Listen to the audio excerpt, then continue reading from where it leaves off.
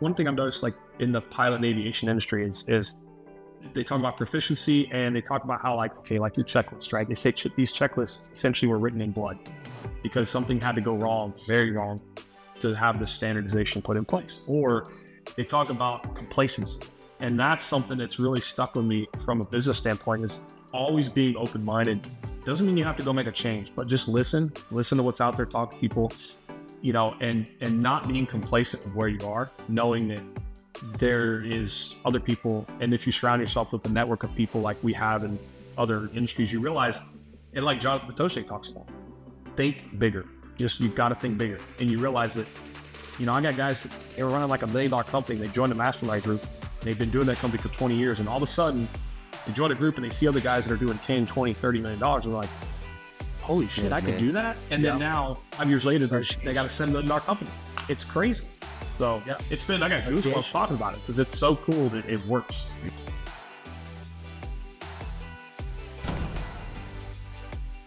Chad, dude, again, thank you so much for being here. So would you mind just really quickly, for our hundreds of viewers, would you share the business that you own, whereabout you guys are located, and what you guys do? Yeah, absolutely, man. Thanks. I appreciate Ben and for the invite, and EJ, is awesome. You know, awesome to meet you. And you know, so again, I'm Chad Curry. I own CLC Landscaping in San Marcos, Texas, which is basically smack dab between Austin and San Antonio. And so, you know, we do everything in between. We don't really go into the metroplex. It's kind of the niche, right? So, you know, from a may not be the best way to measure, but we're the highest rated by at least over 100 reviews in our area. I'd say we're probably the biggest in our area that specializes in residential design, build, construction. We're starting to get in some bid build, a little bit more on the commercial side. I've stayed away for a while. And then we do regular lawn care for residential, whether it be typically like the mid to high end home. So not quite the estate style, but we're, you know, we've kind of starting to find our niche, and we're really starting to focus and hone in on that. So we've made some pretty cool changes over the last 6 months, and got some pretty cool changes that are continuing to happen over the next 6 months to really make this kind of full circle and work like we had anticipated, instead of just being the, you know, like we all started, just a guy that just does everything, you know. So but I was a terrible weed control technician. Yeah, it's pretty monotonous. I can say we do offer the service. We're getting better at it. It's at the beginning, it was me just trying to make it very simple, right? So we don't have, you know, like a lot of guys that I know that do it very well. You have all these custom blends, and they spray and what they say pull hose, which is kind of funny because the first time I heard pull hose, I was like, wait, what did you just say? And I understood what they meant by that. So now I just like saying it, but we don't actually pull hose, unfortunately. So, you know, we're doing a lot of the granular spreading applications. So you do all granular, even pre-emergence? Interesting. We do. And we do carry a backpack sprayer with blue dye in it, and that's spray. And we do that every single visit. And that's 7 rounds a year. But you're not using any big tanks or anything. It's all great. No, that's got to make your truck setup more efficient, I would think. Well, what kind of trucks? Considering that we don't have, so we've probably got maybe 100 to 120 customers on our fertilization program, which we're calling Turf Care RX. And like that. With that, because we really started to dive into it like mid last year. We did it, but we weren't doing very good. So we finally started really focusing on it and really start making moves to go the right direction in it. And with that, so one of the reasons why we don't use the sprays, I mean, you've probably heard of the stories where, you know, a company, I won't name names, but they spray the wrong stuff and they kill 50 yards. Or you have a Bermuda lawn and a St. Augustine lawn and a Zoysia lawn, and you've got to have the specific chemicals for each. And now what we have is we've talked to a couple of agronomists with Ewing's that have actually helped set up our program, where we have pretty much every round is a different chemical, but it's all granular, and it can be used on St. Augustine, Bermuda, and Zoysia, dependent on the time of year that you're actually applying. So the idea is we've overlapped where the chemicals that you can actually use on all 3 types of grass And we, now I know that we could probably get a little bit better quality if we did do the custom blends, but that adds so much more complexity to it. You've simplified. Yeah. Are you getting results? Is that in the last 6 months?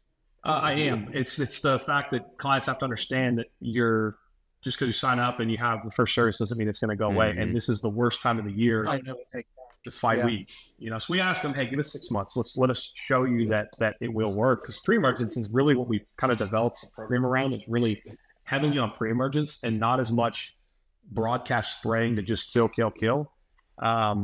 But it's kind of hard to explain to a client and really get them to understand why that's so important. I use the simple analogy is like, do you go buy a new car, like, do you go change your oil once your engine blows, and it's this general concept. Like you got to put the little, just standard, put the miles in, and that's just what it takes.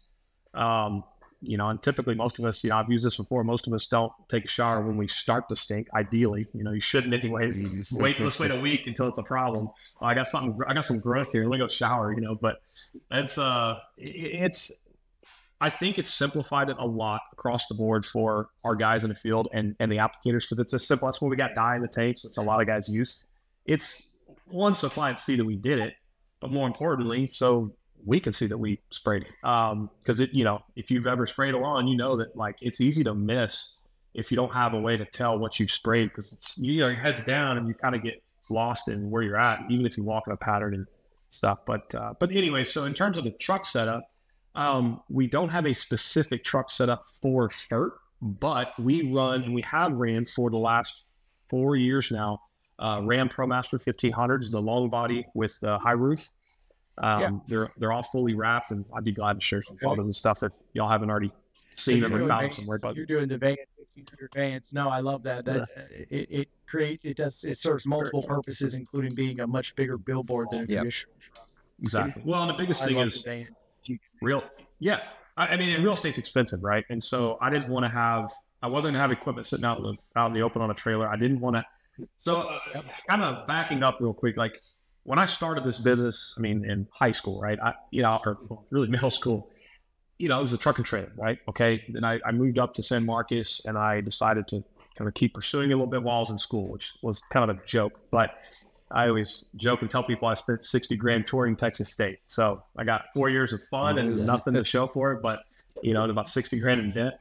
But, luckily this has worked out. The business started really developing when I finally said, you know what, screw school, it's not for me. I'm gonna go back into this and hit it head on. But what I noticed is, okay, I can back a trailer, I can pull a trailer, but the lawns we were servicing, it's kind of tight, right? Typically you're gonna block somebody in if you're stopped with a truck or trailer. So then I was like, okay, how can we go a little smaller and reduce not having a trailer, so we don't have to worry about, somebody that doesn't. When I started scaling the business, I didn't have to worry about somebody getting in that truck and trailer that maybe hasn't been trained properly or doesn't know how to back a trailer and gets stuck and has to try to figure out another damaging my stuff, or God forbid somebody walks in between the trailer and they don't know it, and they run them over. And so we went to a box truck. And it was kind of interesting because I noticed, and I don't want to sound like it was all my idea, but I noticed the area in the market when I was switching, when I was all truck and trailer.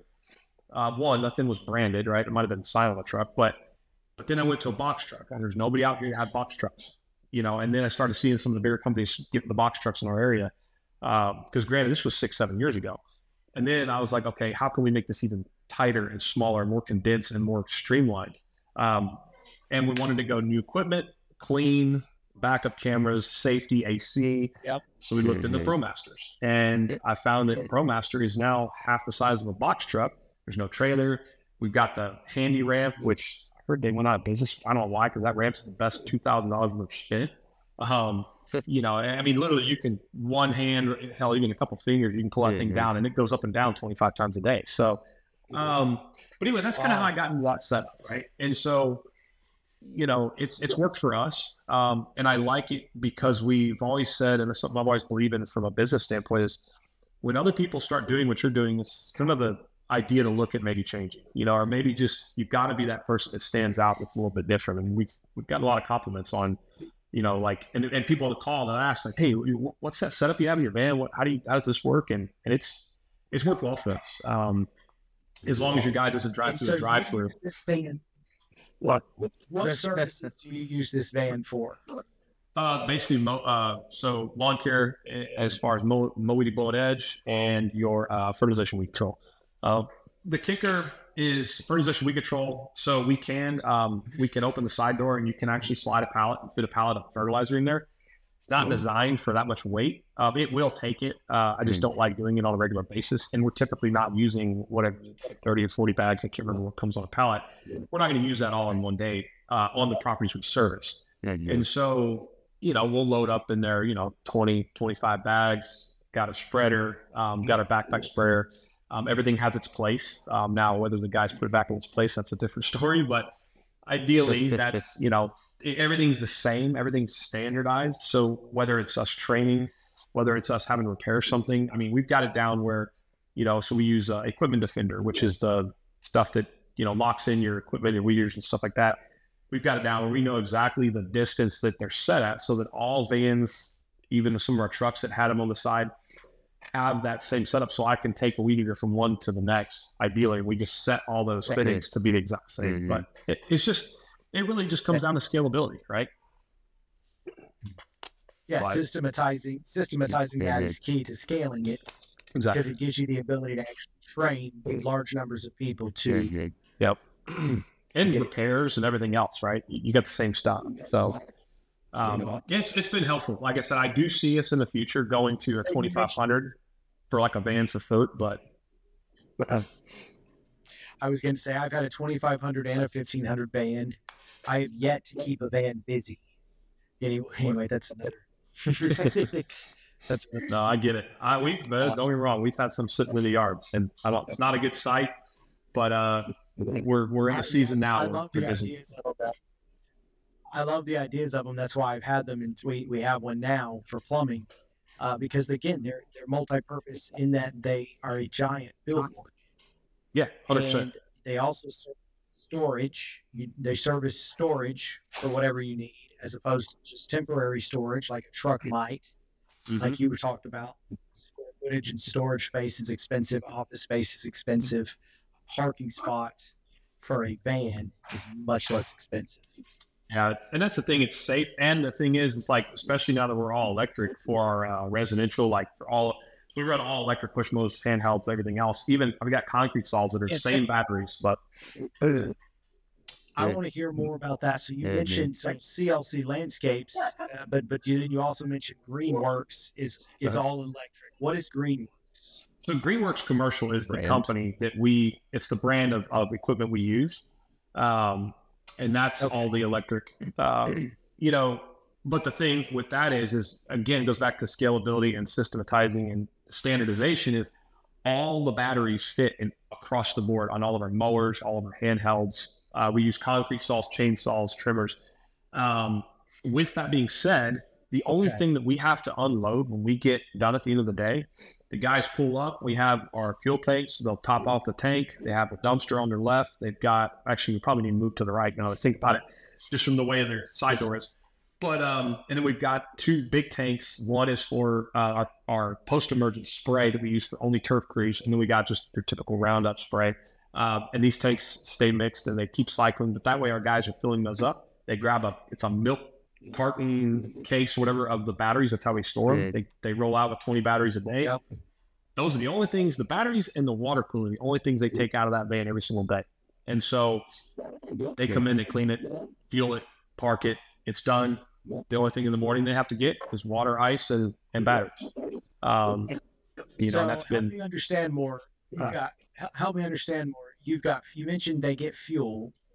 And then what is fuel? What do you have left at your company that is still internal combustion engine? Just the van. The vehicle itself. Yeah, just the van itself. That's the only.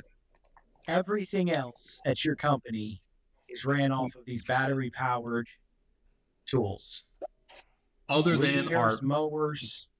Other than the 52-inch stand-on mowers we have, which I've got two of those I have two of the demos sitting outside that I used this morning that are electric, and those will be the next. The electric. So you're demoing the electric, but those are still the big ones. That is innovative.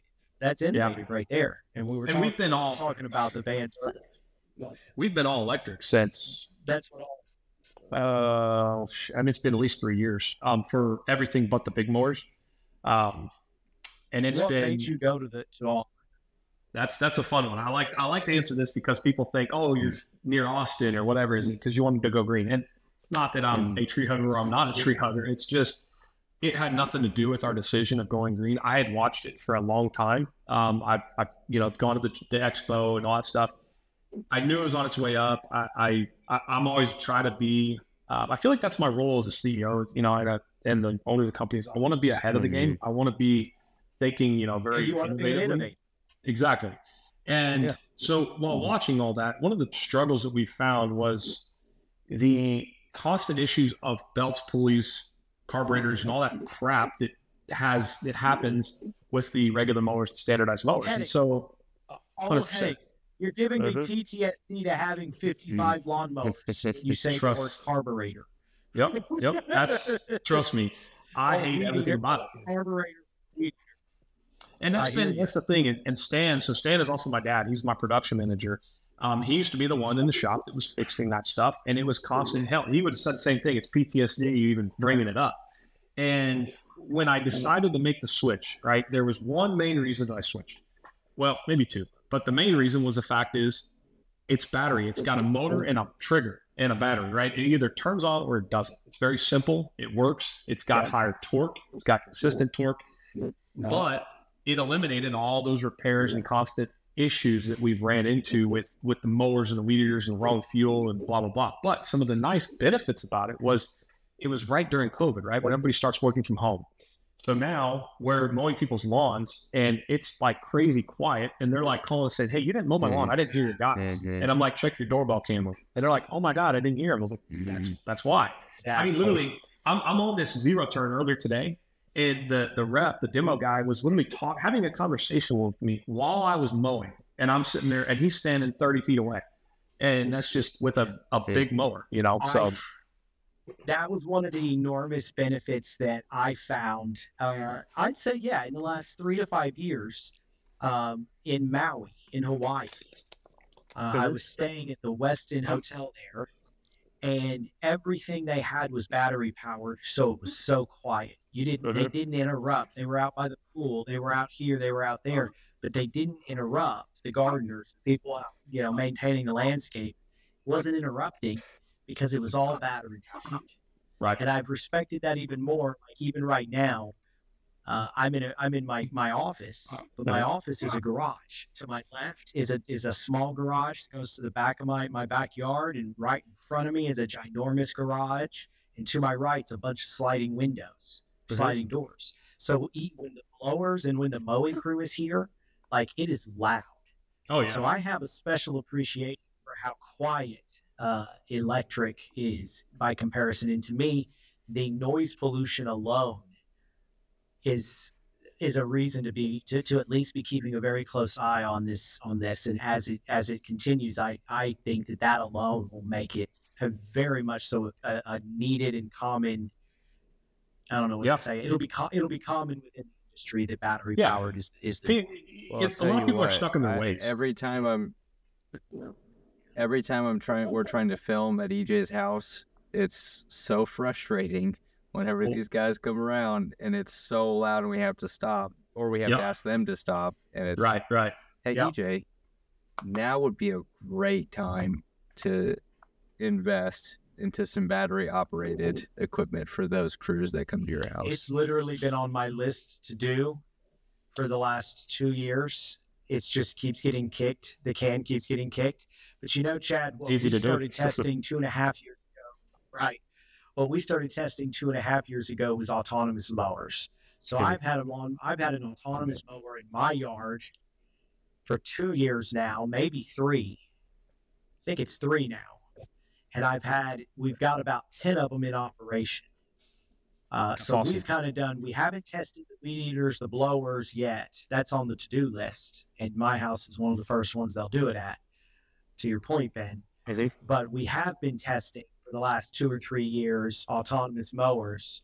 I've stayed with 10. I initially was real ambitious and thought we're going to have 60 of these in the next 2 years. We're going to have 100 in the next XYZ years just to test. Right. And honestly, I stayed with just 10 because they're not reliable and consistent enough. They're just not there yet. They will be, but they're not there yet. It's fun. It's cool you bring it up because that's something I thought about.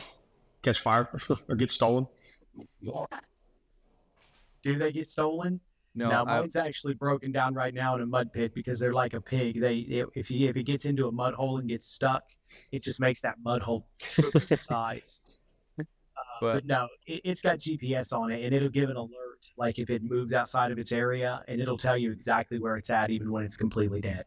EJ, I was saying, tell what happened to the first one you had, though. Oh, the first one I ran over. Yeah, the first one I literally ran over it. It was. I'm assuming it didn't make it. Set these things up. I think it could be repaired, but that's been one of the other problems. That actually leads me to one of the other key reasons that we've not gotten more than 10 of them. Right. Is we ran over that one, and we started after about a year and a half of usage. Certain things were going wrong with them, especially because like I abused mine. I wanted to know, like, okay, it's going to be in a homeowner's yard. They don't own the thing in some capacity. Maybe they do, maybe they don't. But let's pretend like they don't own the thing. Their kids are going to abuse it. It's going to get abused, and so I'm going to treat it as such. And I say abused. It still just got used. I just didn't put it away for storms and all that. You use it like anybody else.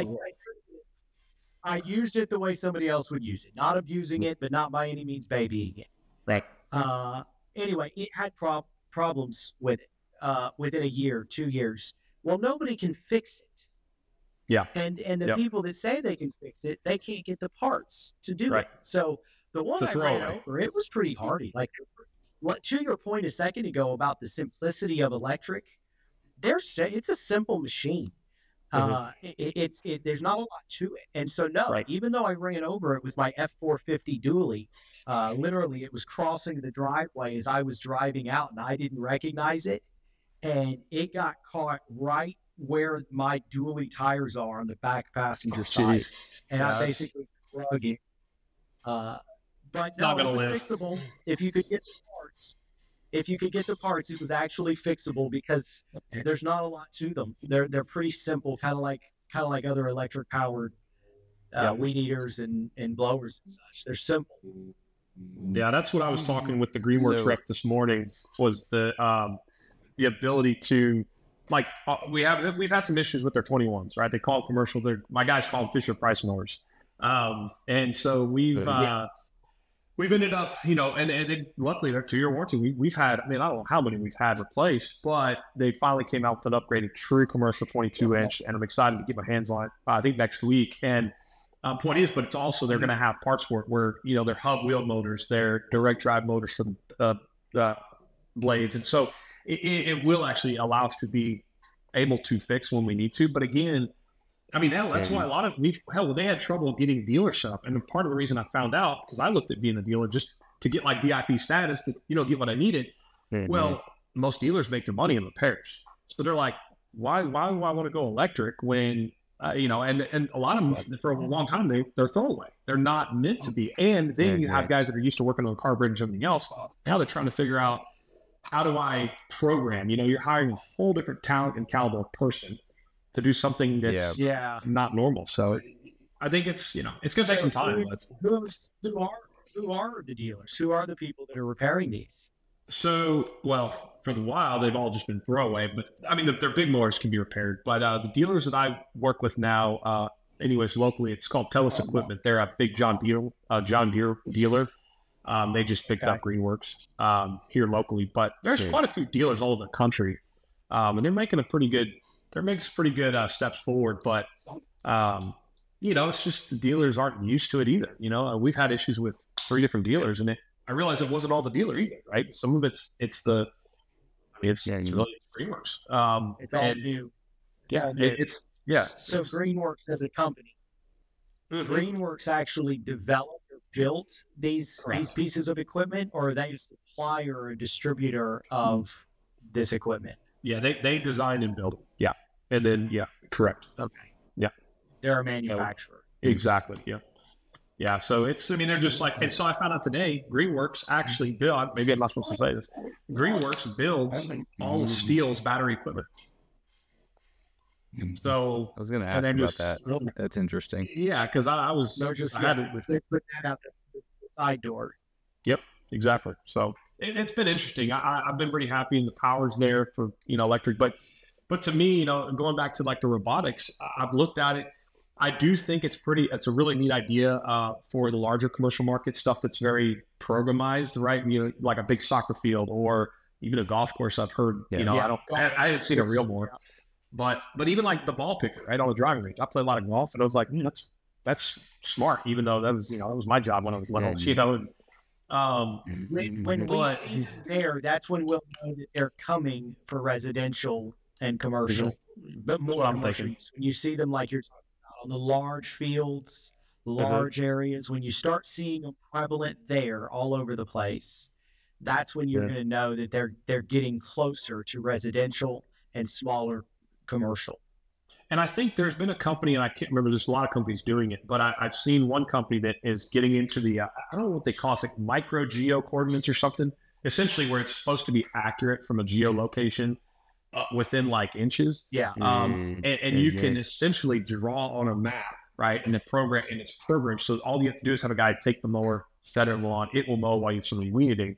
Hell, I even saw this thing. It's a weed eater. It's like a robotic AI weed eater. Again, it's all test phase, but yeah.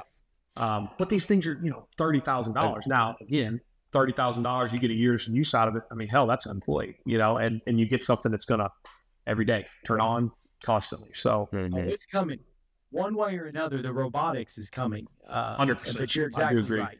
That's another key thing, is because it's not cost effective enough.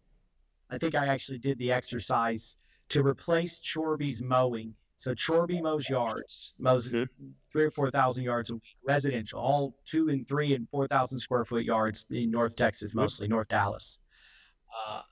And to put a robo mower or an auto mower on each one of those yards would cost like $5 million worth of auto mowers. Yeah, and those auto mowers would be obsolete, even if they work for 2 years with no repairs needed. Or 3 years or 5 years. They're supposed to work 5 years. And if they work 5 years, the economics kind of work.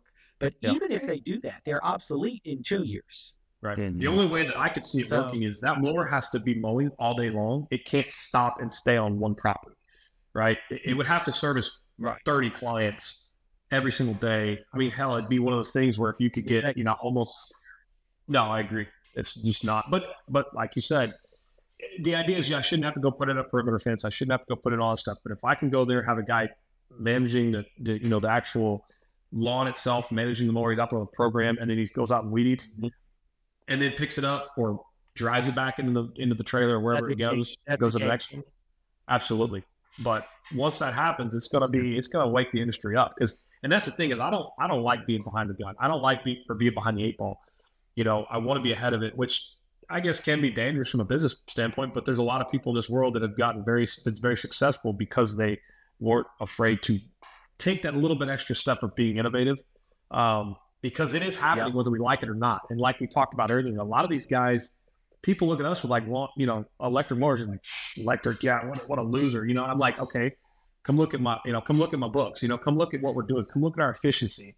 And once we give them a couple weeks of the guys that are actually enjoying it, and they start to adapt to it, and they realize, one, the motors are quite a bit lighter. The equipment is too, but it's so much quieter. You don't have the smell of gas. And now our prime target employee is not the typical Hispanic market of labor, right? It's not the guys who are seasoned that are used to it in our area. We're getting students that are, and again, maybe they're Hispanic students, it doesn't matter, but we're getting students that are not necessarily seasoned. They don't want to come over here in what's kind of known in the industry to be maybe a little bit dirty and rough around the edges.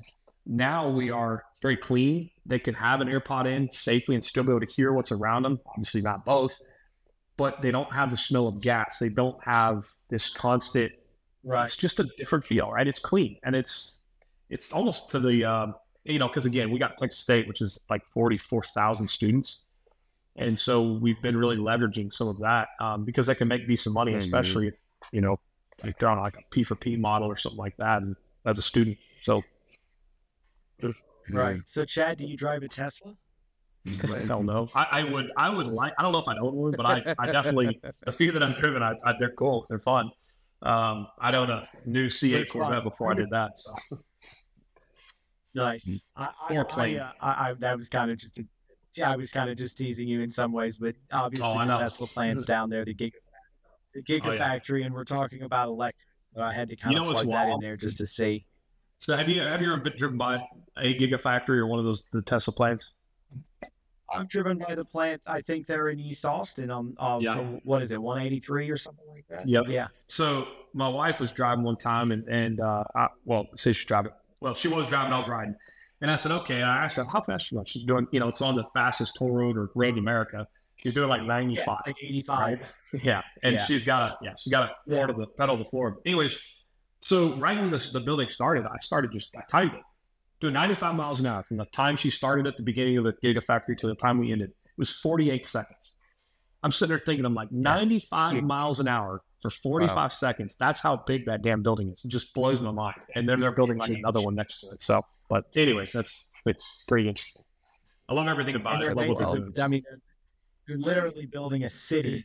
SpaceX is literally building a city in South Texas, south of you. Yep. Mm-hmm. Down like Corpus area or whatever it is. But even south Brownsville. Of that, yeah, that's Brownsville. I think that's a future big hub. Fast forward 50 years or whatever, that's a much bigger city than it is. They're an unrecognizable city, especially if SpaceX continues to innovate into space at scale. That creates an entire economy down there that doesn't currently exist. My grandma owns a couple of acres in Brownsville, and she's been wanting to sell for years. And I keep telling her, wait. Just wait. Yeah, absolutely. How many acres did you say, Ben? 2. By the way, your speaker is quiet today, so it's really easy to speak over you. I kind of like it. Gosh, dang it. I don't like that. I'm going to start yelling at you guys. That's funny. It's awesome.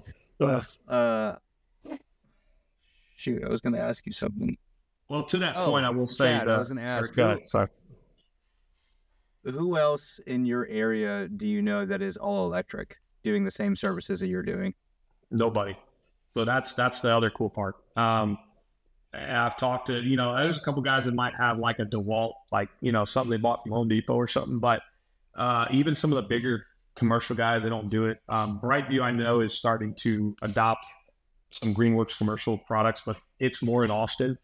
And it's more on the, I don't know what you'd call it, but, like, for example, I got a buddy up in Des Moines, Iowa that manages some of the Facebook data centers. And, they keep all the equipment on site at Facebook. Like that's part of that contract. And so on those like that, where they're required to maybe be quiet or be green or whatever it may be, I know Brightview is using some of that, but they're definitely adopting into it more. But in terms of my area directly, which is 30 miles each way, I haven't found anybody, and I've looked pretty hard. So, I think people are stuck in their ways. I just decided, Chad, I'd like to come down to y'all's facility and do a site visit and record. Yeah, love to have you, man. And basically do a shop tour. We need to do that with the T-Pig tour later this year in the fall when we're down in Austin. There you go. Well, I can tell you this is the nicest room in my office, but this is our main entry now. It's not bad. It gets the job done, I'm sure y'all been to a lot of lawn care facilities. We do the same. So most of our offices are garages of different sizes and even closets. Ben loves to joke this. He once had a closet. It was not a joke. Well, it's not a joke. It was a closet. It was literally a closet. But Ben, you make it sound, it was a walk-in closet. What is your definition? A squeeze in. The difference is, did it have its own light switch? It rode the line, but yeah, barely. Yes, but it did not have windows. Yeah, well, see, there you go. Yeah, it's a closet. It rode the line, but it rode the line between being big enough to be in an office and small enough to make fun of it. So that's why There you I go. just harp on it. He loves it. But I just love to think of him working in a little closet. That is kind of funny. I don't even actually remember where it was or what it was because it didn't clearly I've got last. pictures. You've got pictures. You need to post those. Absolutely. I'd love to see it. Where you started in the closet. That would sound Don't do where you that. started in the closet. He came out. Not cool, man. Oh, Not man. cool. Let's not go down that. Yeah. Yeah, I prefer Well, yeah. that. So what was the investment like going seriously? What was the investment like going from internal combustion engines over to all electric? Initially, it was about $35,000. We started just 3 crews. It really surprisingly wasn't that bad. I did the math from a total, like what a startup cost was per van. And it's also because we're not using the big stand-on mowers because those are not cheap. I mean, a 52-inch stand-on electric mower is $25,000. Now, when you calculate the ROI on it, it's actually cheaper than, let's say, like my V-Rides. But it's the batteries are actually some of the most expensive part. I mean, I think we got right now in the office or in the shop, we've got $30,000 in batteries. And a battery wall, and I had to put in 9 new 20-amp breakers to run, to be able to charge it. But the equipment itself is very comparable to what you'd buy in the so take the battery out, right? The equipment itself is actually comparable to any commercial equipment, even the big mowers, right? Because those batteries in those big mowers, they got a 5-year warranty and 2,000 hours, but you take the battery out. Let's say you had to buy a new one. It's like $7,000. So, you start, I think it's 7 to 10. So you take that out of it. Now you're just a little bit more than a regular gas mower.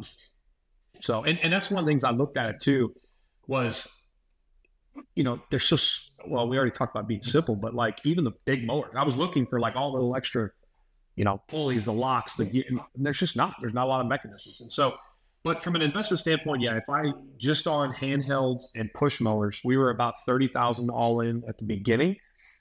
We've made probably another $15,000 between some batteries and some additional handhelds. Then we got some chainsaws, some pole saws, which we don't do a lot of tree trimming. We do need them. Pretty much anything we can reach from the ground. I got concrete saws. I would say all in right now, we're probably pushing 60 grand. But now, so this is another thing that I think you'll appreciate is so when we calculated out, I went and kind of added it up. I said, okay, from the savings from time and from downtime and all this other stuff, what it works to be is about, like I budgeted it to be about, I could replace all this every 2 years. But what it breaks down from the standpoint of, okay, we know how long a weed eater that does it with a start takes, right? It might take you, I don't know, 2 minutes. Let's say 2 minutes of property times 20 properties times 3 crews or 5 crews or 10 or whatever. That cost, if I took that and put it into an electric savings from, it either works or doesn't, pays for this equipment in less than 8 months. Just the time savings.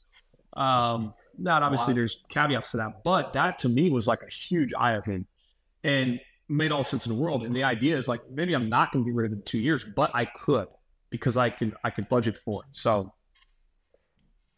and the batteries get more than enough. Like you get more than enough life because obviously there's a certain the batteries they get less and less. They last less and less as time goes on. But you're saying you get 2 solid years out of the battery before you have to replace it.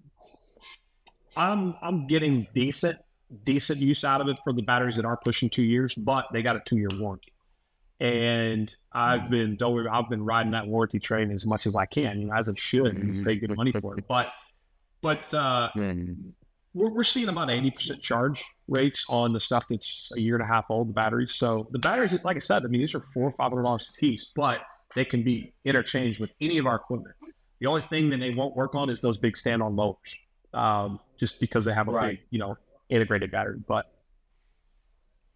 so it's been fun, right? And like I said, and it's interesting. Obviously, we've talked a lot about the maintenance side and like what we've done on that, but to kind of put it just for reference, for any other viewers on here. So like we'll do this year, we should do about a little over $1 million in turf and lawn care, right? So it's not a huge operation, but it's not a small. but go ahead. I was going to say, yeah, but you're doing $1 million using all battery powered. Yeah, for the most part, I'd say about 90% of that. Yeah, it's been good, and that's again, it's including our trust care. Right. I wonder. I mean, there's not many bigger companies out there, period. Not doing specific. Yeah. That. Well, and that's, again, I think we got a head start, which is good. Right. And but the other thing for reference, for example, last year we did 2.31 million total, and we did about 700 or 680 or so in maintenance and turf, and the rest of it was design build construction. So our design build construction leads the pack in terms of takes a lot of our time, and we do a lot, and we make a lot more revenue with it. And this year our goal is, I think, 3.2. And we should do almost 2 million in design build construction as well. So it's kind of going back to that full circle. Design build construction is all design build construction in-house. Is it mostly all, or is it a lot of subcontractors? Or we're using more subs now, specifically for like concrete hardscapes, which my guys can do some of that stuff. But what I found is our guys are they're good at it, but they're slow. Nothing against them. They're just slow because that's not what they do every day. Where I can hire a mason that does this, and they can put up some walls that are beautiful like that. And they're cheaper. We did $230,000 last year in subcontractor. The year prior, we did $57,000. And the margins on it is better. It takes some of the liability off of me. Plus, now it's almost like work. You know how stuff work. It's like now I just turned an average of 2 crews per landscape. Now I'm almost like I'm running 3. And this year it's almost like I'm going to be running 4, because our goal is to hit 500,000 in sub work. And we hope to be doing pools, designing, and doing those by the end of this year. And that's a whole nother caveat, not caveat, but another spin is I've learned there's a couple sayings that I always talk about is I've learned it's the whole saying of, well, got you here won't always get you there. Or the one that says, I got to 1 million by saying yes, so you get to 10 million by saying no. And really defining what you do and how you do it is kind of been the part where, we used to be the lawn care guys, that just the mow, blow, and go guys, that we provided a good service. It wasn't anything special, but we were providing for the clients that wanted the cheapest service, and kind of willy-nilly, we were consistent, but I don't want service anymore. I want to skip this. It was a battle. And then we were doing mid to high end construction that was awesome. And we're billing out $50,000, $80,000, $150,000 average projects, but then we weren't maintaining those same clients. And I said, this just doesn't make any sense. And so we started about 6 months ago, started looking into what we call now our Green Flex subscription mowing. And essentially all it is basically it's 32 visits a year. It's a 1 monthly cost, and we decided to bill up front. So they sign up today, they're going to get billed for the whole month. A little bit proration if, it's a little bit into the month. But then they pay that same rate, whether they're getting 4 services this month or 2. But it's all based on seasonality. So we're trying to prevent the client from wanting to call, needing to skip, thinking that they're paying for it for something they don't need, like in the winter. We just tell them, hey, look, it's all built in. Right. And at the end, if there's a little difference, we're going to either charge them the difference if they did cancel, or we're going to give them a little bit back if they didn't receive all the services. But what it's done is now we're offering a service because we're the professionals, right? When you call me, you're not calling me, you shouldn't be saying, hey, I want, because I asked my team, I said, when they call, are they asking specifically, I want biweekly service, or can I get weekly service? And it's typically not that. They're just looking for lawn care. So when we offer, we say, hey, look, it's one service. Hey, it's this program. You pay us to make sure your lawn looks good. This is how it goes. It's going to fluctuate in the season. The idea is your lawn should never look bad. And you're going to pay one monthly cost. And you can add on, plant and bed care for $13. It's all based on square footage and stuff. But what that does is now we're starting to get into the market of the clients who actually, excuse my language, but give a shit about their yard, that are willing to pay, and they start to have a value. They add value on how their yard looks, which is now starting to breed and cross paths with the services and the clients we actually service from a standpoint of design, build, construction, which is where we go in from that. We try to add to the end what we call our aftercare program, which is essentially we'll warranty a lot of their items, like plants, living items, we say for the life of basically for life.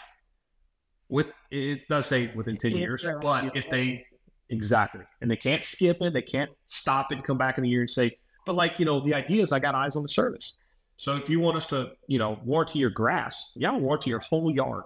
10 years from now, if something dies, I'll come replace it. But you got to have our turf care, and you got to have our mowing services. And we have what's called WaterWise, which we do every other month. We come out and check the irrigation. But we use the smart controllers with, but anyways, it helps kind of build that little white picket fence around them. It's kind of like Tommy Mello says, if you're familiar who that is, and so, build the service agreements, and it's, but no contracts, but the idea is they forget about it. And that's helped us. We've lost some clients, but when you do the math, and I've told my offices, because, and granted, I love that they're looking out for it, but they're worried like, oh, we're going to lose clients. They canceled. I said, look, they canceled because we aren't making money with them anyway. We're losing money. And I have to explain that. I said, I get it, but I also did the math. I could lose we had like 400 active service clients. I could lose, I think it was like 38% of those clients and break even if the rest of them went to the service. And I think we've maybe lost like five actual clients total. And so it just, it's basically print money. Right. It's exactly it. Yeah. And I think, it's so important. It's, you talk about prices, raising prices. I just had a financial consultant I work with in the industry. His name's Jim Houston. He's real big in the design build industry for financials and budgeting, all that stuff. Anyway, so he was in this, what is today? Thursday? Yeah, he's in Tuesday or Monday. And, we were talking about it. What we've learned is, and what I've learned, and you probably are aware of, is a lot of the guys that, are stuck at that $400,000 or $500,000 mark or whatever it may be. It's not always an efficiency problem. It's not necessarily always an operational problem. It's a pricing problem. And people don't realize what they need to charge, and they're scared to. And I tell everybody, like, man, I can tell you, that's my favorite time of the year now. I used to be the worst time of the year, but even with all of the YouTube and all of the talk about pricing what you're worth and pricing better and the home services industry is still way behind as a whole. Lawn and landscapes is even far behind for home services standards. It's just it's really it's an underpriced, undervalued industry, and on so many levels. We're the last that come in, like from a landscaping standpoint, we're the last ones that come in. It's also a client will value them paying for maid service inside more than they're going to value paying for a maid service outside, right? Because they're inside more often. I understand it.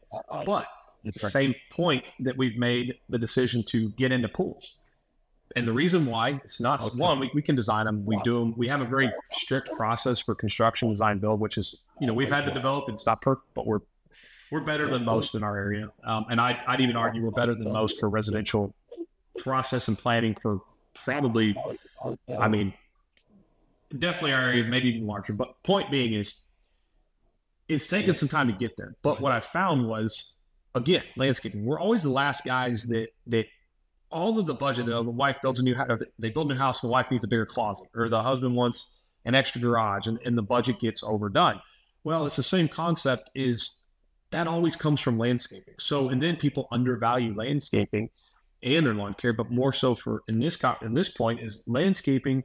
We go out on site and they're like, oh, I want to do this, that, and the other. Well, you have a budget, you have an idea in mind what you want to spend. They're like, oh, I want to spend like 10 grand. I'm like, you can't get this for 80 grand, and a lot of it comes down to us educating our clients. But the reason why I wanted to get into pools is 9 out of 10 people finance their pool.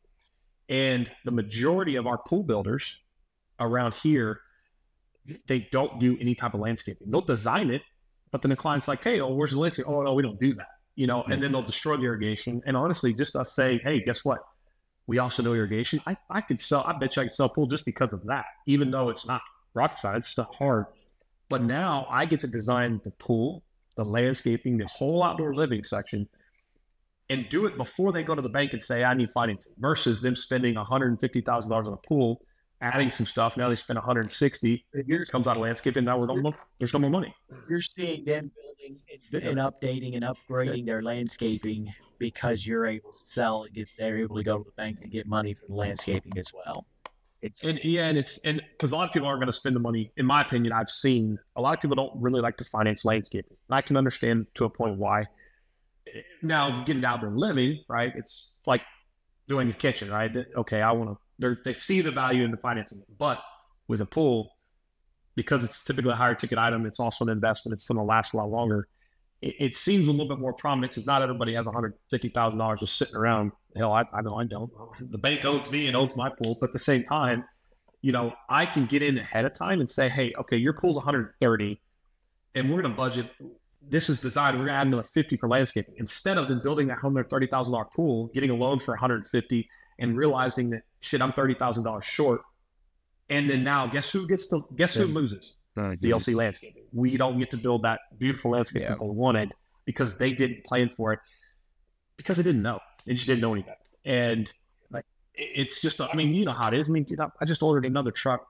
Yeah, I've had my truck for longer than normal, but I just ordered another truck. It's $94,000. Luckily, I'm going to sell mine for make like $50 for it. But point is, people are used to it. I don't necessarily like to finance customers for the smaller projects because typically those are the ones that, I don't want to say needy because if you're paying good money, I tell our guys, like, you have the right to be particular. But you have to do the same. You have to do the same amount of work for a $2,000 job as you do for a $20,000 job. That's exactly the problem. A lot of the built-in startup, costs are the same, whether it's 2,000. That's why people don't understand either when we say, hey, there's this price. And again, with Jim Houston, we just figured out we know our daily rate. I know that it cost me for one day. I got my break even is about $1,976 and some cents for one landscape crew to roll out for a full day. That's before I add materials or make any kind of money. And that's, right. Granted, if everything goes right. And people don't really understand that, nor do they value it. And I don't think it's intentional. They just don't value because they don't realize, again, it's like, well, your AC goes out. People pay a fortune for that because guess what? Your AC's out, especially in Texas. It's hot as hell. I'm sweating. I want to fix the problem. You're paying. Yeah. Yep. And, and so we're trying to get people to see value in more.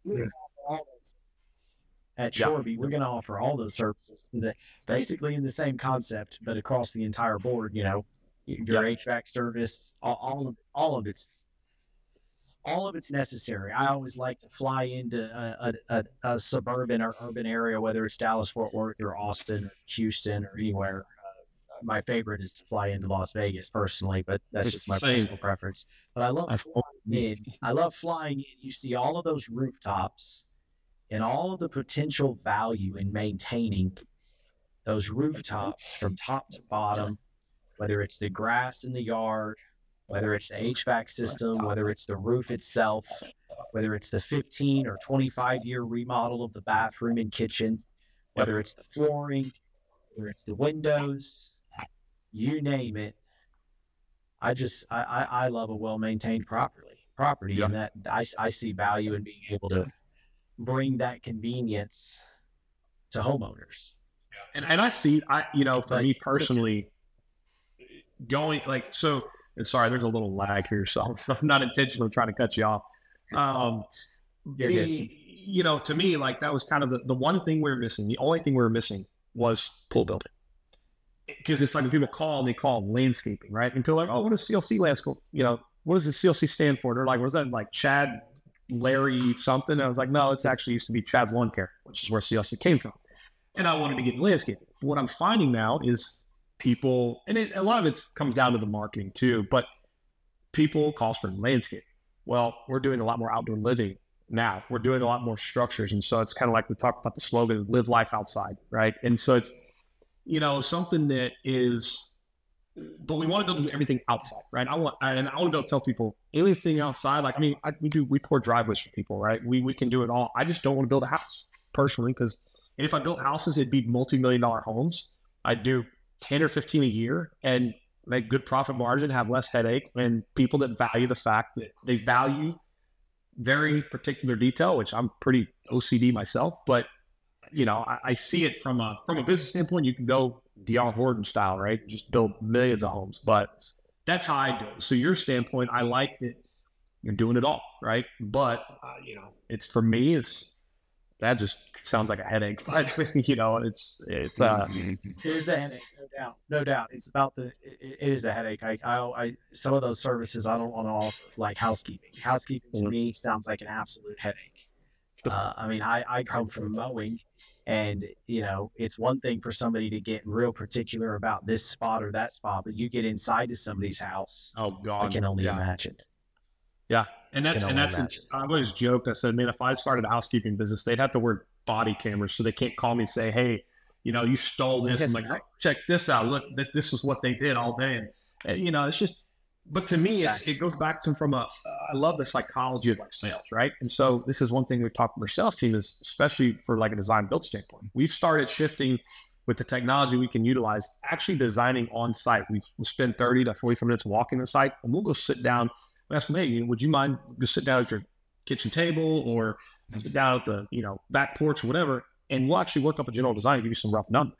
And what that's allowing us to do is, yes, in real time, but more importantly, from a psychological standpoint, when they allow us in their home, they don't even realize it, but they just took that big ass wall we've been trying to chip down and they just removed it. Because when somebody lets you in their home, that's their space, that's their, you know, and it's not a win, you know, it's not a complete win, but it definitely helps because I think, again, Tommy Mello says it. He says the best sales are the ones made on the couch or the kitchen table. You know, you're in their personal space. And so from a housekeeping standpoint, you're also in their personal space. People are going to be much more particular. I mean, hell, I find myself when my maid comes, I'm just like wiping, you know, just to see.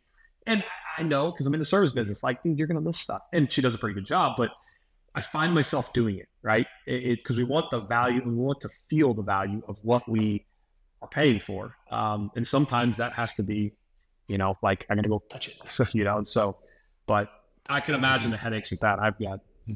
I'd run so far. If somebody said, hey, you got to go inside somebody's house. So real quick, I want to go, I know we're a little bit over, but I want to ask you one more quick question regarding a little bit about your journey, your input up to this point on building and leading a team. And also clearly you've done mastermind groups. You talked about a gentleman that's helping you do some financial planning. So your journey building a team and seeking counsel and growing. Yeah. You know, it could be a long-winded answer, but you know, it's simply put, I think what I've learned over the last 10, 12 years, and really over the last 4 to 5 years, right? It really didn't start until I joined my first mastermind group, which was the Service Autopilot Academy. Then I was joined in the Academy Elite with, y'all probably heard the name Jonathan Toshin, who started that Service Autopilot and who has City Turf, which is a whole other thing, you know, in the DFW area. I know the lawn care millionaire quite well. Actually, I have dinner with him in a few weeks. I try to have dinner with him twice a year. But I remember when he started Service Autopilot Academy and he wouldn't let me in. I was a direct competitor of City Turf. He didn't let his service. I think one of the Service Autopilot Academies you don't have direct competitors, and so correct. Yeah, and it was cool. A hard time that he wouldn't let me in Academy formally. Smart guy. Yeah, no, you know, and that's what, but it's so cool, you know, and being within the Academy Elite, I got to know him. I got to know a lot of these guys in the industry really well. And it's kind of, I don't want to say it's kind of corny or whatever the word would be, but it's weird. It's almost like a family, right? Yeah, I get to know these guys. Some of these guys have become pretty good friends. Like I'm going to Destin. We did last year. We're going to Destin again this year with like 10 of them, right? The guys and their wives, like guys that I've known, and they're all in this industry, all over the country. And what this has done, you know, like I've been to, one of the guys had a baby, and Jonathan and his wife Tiffany, they threw a baby shower at their house in Dallas. You know, we went up there for a baby shower, you know, and it's just, but to know that like this guy is like, he doesn't have to be like buddy with us, but I could call him right now, and if I needed help, he'd pick it up, you know, and it's just, and the dude's probably worth freaking close to $1 billion, I'd imagine, you know, and so, but he's just another normal guy. But one of the things I always asked him, I said, man, what did it take? Like, you know, it's like every entrepreneur asks, like, what did it take to get you there? And the thing that I've heard the most, and he said the most, was people. You know, you surround yourself with the right people. You really focus on the people. the leaders and stuff. And there's a lot within that, right? You got to get the right people. And I'm still learning that. I've got Natalie, which Ben has met at DJ. You might have met her, and she's the one that deals with people. She's good with people, and I'm good with people, but I needed somebody else that can do that other than just me. And that's been a big point of really trusting and empowering other people to be able to make decisions for you in the best interest of the company. But that's one of them, right? The other thing, even that's really made the biggest difference is really understanding your financials. And I would say I still don't have it down perfectly, but there was a point in time about 6 years ago that I was selling at a 2.5% loss, and I had no idea. And I went to one of Jason Cupp's financial roundtables, and it was an eye opener. And it's taken a little bit, you change your prices, change your ways, operations, whatever. And before you know it, you realize that, okay, we're finally building something here, and that's been, that was extremely important. But, I think, so, the last thing I would say too is that I've really learned is, so again, my dad works with me, technically for me, but, I say we all work together. Right. And so he ran a trucking company for a long time, and he's more hard-headed and it's like, oh, I can do it. And it's like, just because you can doesn't mean you should. And so anyways, when he retired, decided I was done with that. I need some extras. That's when he came on with me. He's been with us for about 7 years. But one thing he's always said, that I see a lot of these guys that we talk to, they want to start a business, they want to do something. And I was talking to my sister about it just the other day. The thing that holds them back is the fact they never take that first step forward. And sometimes you just got to put one foot in front of the other, but you have to stay focused because, again, we're all ADD. You said at the beginning of this call, I'm ADD, I'm ADHD, and I was diagnosed when you actually had to go sit in a room for 3 days in a row and do this little computer thing and models. And you didn't have just an iPad, right? I've been on medicines in kindergarten. But point being is, it's the people, they see the next big, bright, shiny object, and I'm guilty of it. But then they want to jump. They want to go do something else. And they're like, no, you got to stick with this because you're going to have the ebbs and flows. But it's not about making that one smart decision. It's making a bunch of little good decisions and a couple bad ones along the way, but continuing to make those little small ones. And then you'll look back in 10 years or 20 or 30 and say, damn, we built something, right? And so it's interesting. People are afraid to make that first step. And that's even like employees. I'm like, dude, you can't keep bouncing around. It's not going to come overnight. But if you keep putting in the work and the time and you're with a company you believe in and that you can stand behind and understand what it takes and what everybody else around you is doing, and you might actually be a part of something down the road. Now, if you want to go be a business owner, more power to you. There's a lot more to it than people see, as we all know, but it doesn't mean you can't do it, right? And so anyways, that's kind of the sum of that piece that I feel like, and I still don't have it figured out. I mean, I'm learning every day. I feel like, I always say, if you're not learning, you're losing, and so it's That's what I said. That's why I ended that question by saying so far on your journey so far, because like you said, we're all learning. We're learning every day. Yep. Absolutely. That's, it's been important to me. And the last thing I'd say too, is, I've been working to get my pilot's license and, taking a little longer than I'd like. But something I've always loved. I've always loved aviation, whatever. And I've always loved engineering, everything about it. And one thing they talk about, all the YouTube videos and stuff that I've seen that my wife is probably sick and tired of watching, but she knows more than most about tunnel boring machines and airplanes, but, one thing I've noticed, like in the pilot and aviation industry is they talk about proficiency and they talk about how like your checklist, right? They say these checklists essentially were written in blood, because something had to go wrong, very wrong, to have this standardization put in place. Or they talk about complacency. And that's something that's really stuck with me from a business standpoint, is always being open-minded. Doesn't mean you have to go make a change, but just listen to what's out there, talk to people, and not being complacent with where you are, knowing that there is other people. And if you surround yourself with a network of people like we have in other industries, you realize, and like Jonathan Patosik talks about, think bigger. You got to think bigger. And you realize that, I got guys, they were running like $1 million company. They joined a mastermind group. They've been doing that company for 20 years. And all of a sudden they join a group and they see other guys that are doing 10, 20, $30 million. And we're like, holy shit, I could do that. And then now 5 years later, they got a $7 million company. It's crazy. So it's been, I got goosebumps talking about it because it's so cool that it works. It's really not that hard. So All right, so Chad's going to be a recurring guest on this podcast. I can already tell you that. Well, hopefully that's the good. That's the good thing, right? Sure. I could too. Yeah. Yeah, we need to do it in person later this year. I'd love it.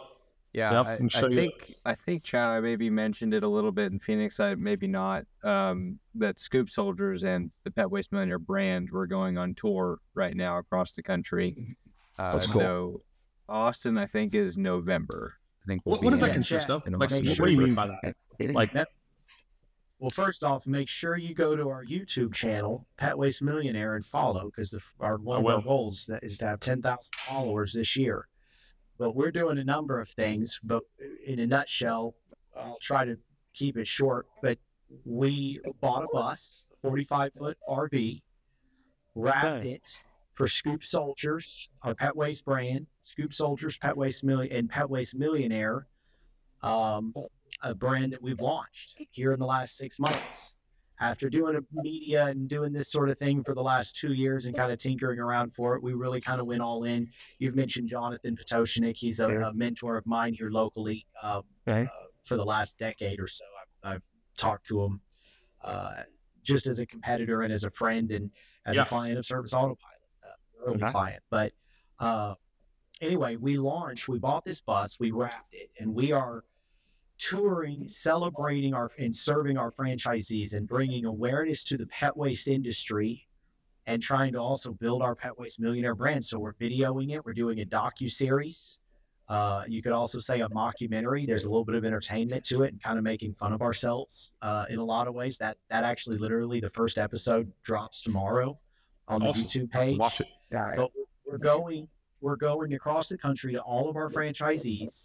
And we're doing events. We're going to these dog bars. If you have a dog yourself, you've heard of these dog bars where you can bring your dog and we're got a couple here in San Marcos. Sponsoring. Exactly. So we'll be down there and plan to host happy hours. So we've done Tampa and Bryan, College Station, Houston, but we've got a dozen franchisees all across the country, coast to coast, from Florida all the way to Portland, Oregon. We've got service locations, our corporate operations as far as Seattle. And so we're going to all of these locations and just doing events and bringing awareness to the industry, but also building this Pet Waste Millionaire brand, talking about the American dream, talking about entrepreneurship, talking about home services and skilled trades.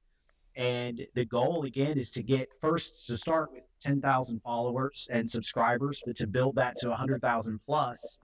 And again, the purpose in that is we need franchisees across the country for Scoop Soldiers.